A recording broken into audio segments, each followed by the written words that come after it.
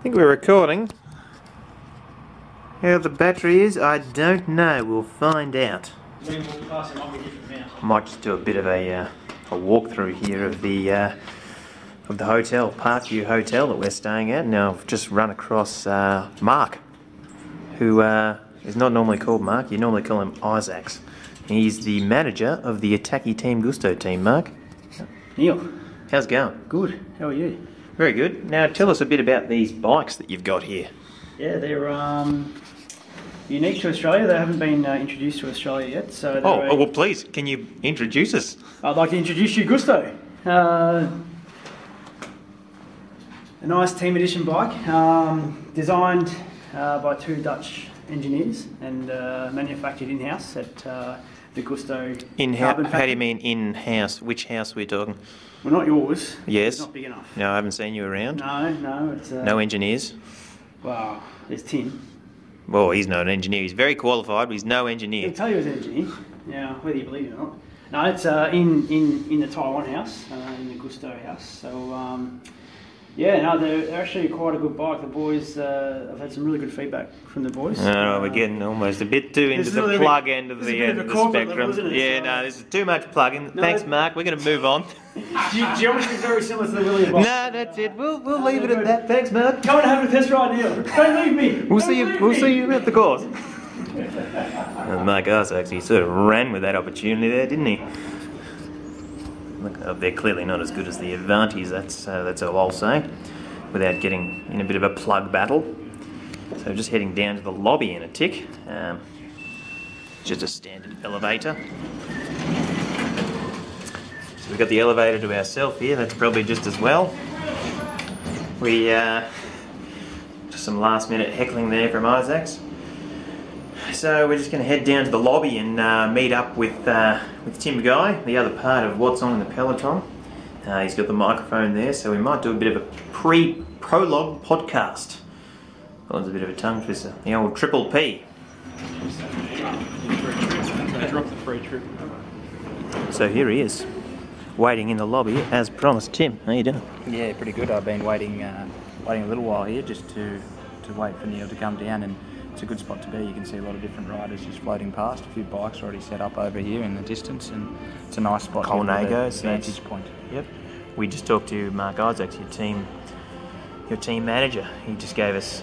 Look, I tell you what, give a man an inch, he takes a mile. I just asked him about the Gustos, and bam, he's trying to sell Gustos to everyone. He's a big fan of the Gustos. He definitely is ready to sell them to anyone that will take an interest. That's a very close up. I think that's probably got a nice view of the insides of them now. Well, look, because of the fisheye, Tim, I found you need to really get it close, because if you don't, you sort of, you zoom right out. All right, so see what I was talking about with just a bit of a view. If you spin around, you can see a Sky Rider waiting for the lift. Yep. But that's pretty much it. We at the moment, but things are always changing. One pro cyclist coming past now. That's Reinhard Bonnke. Look, when Tim says one pro, he doesn't actually mean there is a single pro rider. There's actually a team called One Pro Cycling here. There's 2 1 pros in the lobby at the moment. 2 of them, 2 ones. So he's not saying there's 2 pros. He's saying 2 riders from the One Pro team. Is that right, Tim? Yeah, there's 2 1 pros. 2 1 pros. 2 1 pros. All right, and that's not a countdown. No, that's just 2 1 pros. 2 1 pros. Okay. Yeah. Okay, well, let's move on to the deeper into the lobby, where we might set up a bit of a podcast. We're going to give you a bit of a background into, a bit of a backstage pass behind the scenes of the podcast. Yeah, that sounds really good. I wasn't aware that we were doing that, but that seems like a wonderful idea. Look, in the future, it'd be good to be included in decisions like that. But well, look, this decision was made on the fly. Very spontaneous. So, look, we're going to go deeper into the lobby, and right, we're going to start this podcast and show you, the behind the scenes, the exciting stuff that you never get to see anything in a podcast, but we'll show you things. No, we'll show you. Well, come over this way. We'll get it underway. This is sort of a common meeting ground for riders from all teams. Often you might come down to play some backgammon or a game of bang, or you might just come down here to chill if you've got a bit of time in between any commitments that you may have. So it's been good over the last couple of days just to come down here and relax for a little bit, forget about the riding maybe just for a second, and eat a muffin or something like that. So we just pull that out and you can see this looks a bit like an alien there, but it's actually a very classy digital microphone. Ta-da!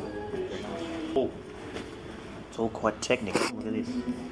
Yes, this here is actually Give us it's a close simple up, USB. Simple USB, but what you will notice with this USB is that it's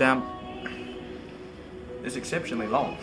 It's very long. Well, that's going to come in handy. Very handy. You can move the microphone around a bit. Otherwise, you get a bit stuck. Like obviously, a wireless would be good, but And look, we do have another small microphone, a little dictaphone that we carry around to these events to get small interviews, like on the fly, like you see Chris Froome in an elevator. You quickly whip it out. Oh, Chris, how you doing? That sort of thing. But I forgot it. Yeah, Tim forgot it. Yes, definitely. So look, it's good that we've got that extra cord there, because that will mean that I'll be able to carry the laptop sort of semi-discreetly, while Tim can just kind of walk forward with the mic, and it'll look like a semi-professional setup, we hope. So we're just waiting for the laptop to fire up, and just while we do, thought we'd just do a bit of a just a behind the scenes of nutrition of a cyclist. So Tim, it's commonly sort of held belief that as a cyclist you need, well, everyone knows you need to be light. You need to be able to just climb like the wind up the climbs. So you need to be lightweight to do that. If you're real heavy, like, you know, when you got a big school backpack on and you're trying to walk or ride up a hill, it's hard. So you got to be light. Now, Tim, can you have muffins? Well, you would generally think muffins are a no-go. You think muffins, quite a lot of energy, fairly dense, climbing tour. You'll be too fat. No muffins. But which I thought was definitely I was counting muffins out. But Neil's just brought to me a little bag, which contains some food, and I had a look inside, and apparently, at a climbing tour, you can have muffins. A cyclist muffin, you might call this. It's a very small. It's a very small muffin. Yep, but it'll keep you lean. It'll keep you light. So, but you can still have a muffin, because you know you don't want to be sort of looking across the room and thinking, oh, look at them all eating muffins, and the managers are eating muffins, and you can feel like crap, because you know no one wants to be left out. So this is Parkview Hotel have made these little muffins for the cyclists. It's very nice of them, but you do sort of look at it and still feel a bit like, oh, that's it. It's full.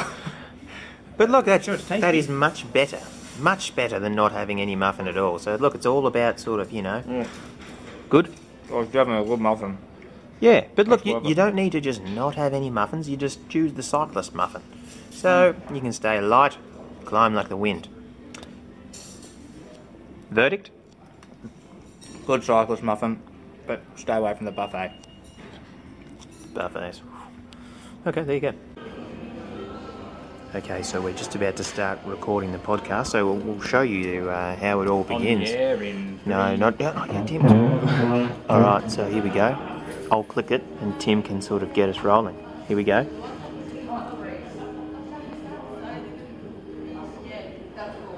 Welcome to What's on the Welcome to What's On in the Peloton, the Jayco Herald Sun Tour edition. Here we are in the Parkview lobby recording the first of what hopefully will be a series of podcasts on the Sun Tour. Now, there's a bit of noise in the background there that you can hear. That's someone cleaning out a coffee machine. We've decided to go for the authentic feel here in the lobby. Amongst the action, we can see riders leaving the hotel. We can see guys coming back in. So this is a nice place to be, to pick up the vibe. You can hear some footsteps to get you immersed in the whole sort of The Sun Tour. The Sun Tour, yeah, to get you part of it. Now, don't forget that this podcast is brought to you by Arctic Fit, women's specific compression wear. Now, today I've actually finally managed to get myself into a pair, and I'm quite liking the feel. So sometimes you keep going.